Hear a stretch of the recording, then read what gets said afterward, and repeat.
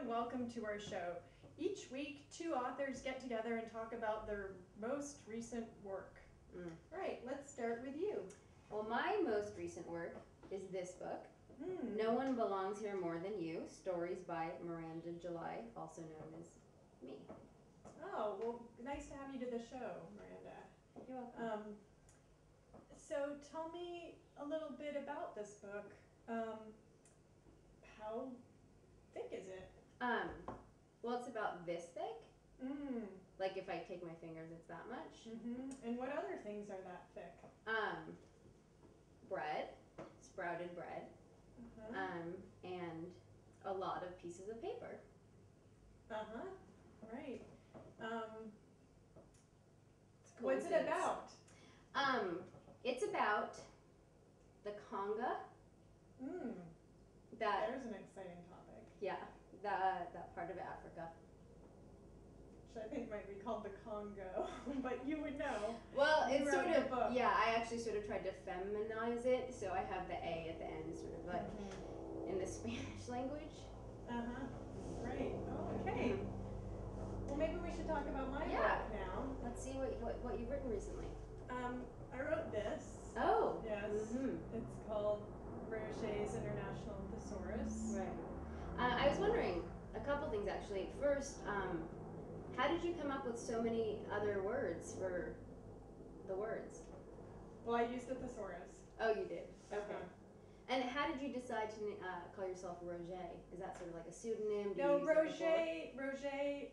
My name isn't Roget. Roget is the name of the protagonist. Oh, really? Yeah. And what's sort of one of his main conflicts? I know there's a lot of conflict in your work. When he meets the International Thesaurus, it's like, terrifying because so many words. They're so huge, and everyone thought they'd been extinct for so many years. Are you I'm okay? sorry, it just makes me emotional because I know. Roget's battle was, I think it's something we can all relate to. I know. It's so sad. I'm sorry. It's so sad. I'm Would usually you like very me to read professional. a section from it? Yeah.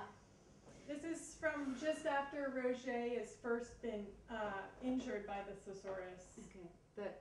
Is it a dinosaur also? Because I kind of got that as I was reading it.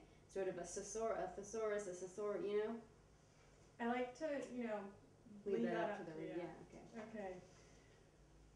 So night has just fallen. There's sort of a hush across the land, and then life preserver.